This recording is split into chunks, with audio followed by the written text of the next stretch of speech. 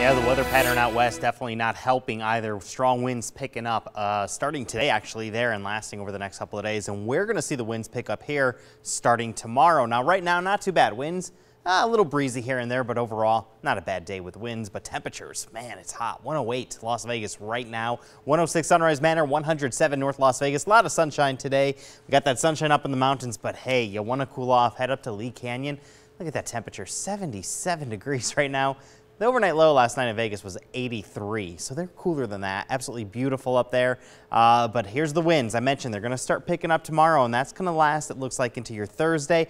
Not so bad waking up tomorrow morning. Things looking very nice. Still around noon, not too bad. But afternoon, we see those winds from the southwest anywhere from 15 to 20 miles per hour in some parts of town. Gusts up to 25. So a breezy day expected on your Wednesday. So just nuisance winds.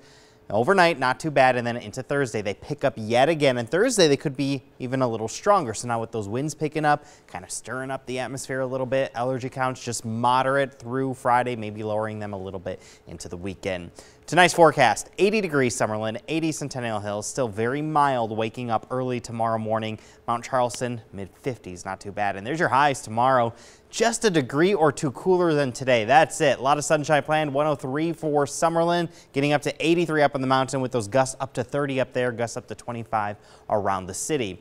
Last year, to date, 22 days at 100 degrees. The warmest day was 117. So far this year, maybe a little better, 22 days at 100. The warmest is 113 thus far, so I think we're doing just a tad better, but still, it's been a hot year.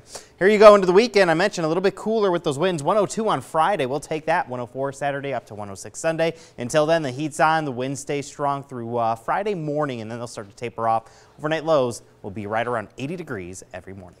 Okay, thank you, Dan.